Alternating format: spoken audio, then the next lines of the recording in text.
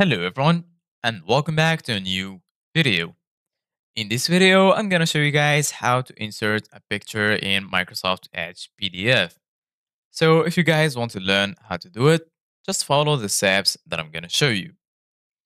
As you can see guys, I'm right now in Microsoft Edge and this is how the homepage looks like.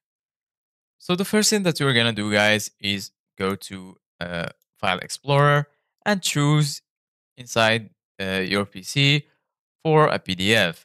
For example, I'm going to choose this one, right click on it, and then right here you're going to find Open, and Android you're going to find Open With.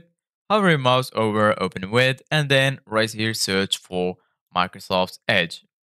So basically, guys, that's how you can open the PDF in Microsoft Edge.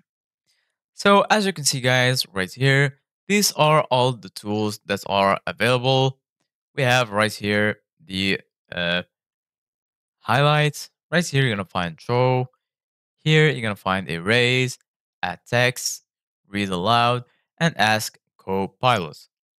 As you can see, guys, there is no option to add a picture from here. The only way, if you want to add a picture to the PDF, is by opening it in the Microsoft 365. So from Microsoft Edge, go to the right side of your screen. Right here in the toolbar, you're going to find Microsoft 365. Click on it, and then from here, you can choose the application that you want to use. You can choose Word, Excel, PowerPoint, Outlook, OneDrive, Teams, or OneNote. I'm going to click, for example, on Word. And then from here, you can choose any PDF from your computer, or you can create a new one. And here you're going to find some advanced tools that you can use to edit your PDF. So this is it guys for today's video. Thank you guys for watching. See you guys in the next video.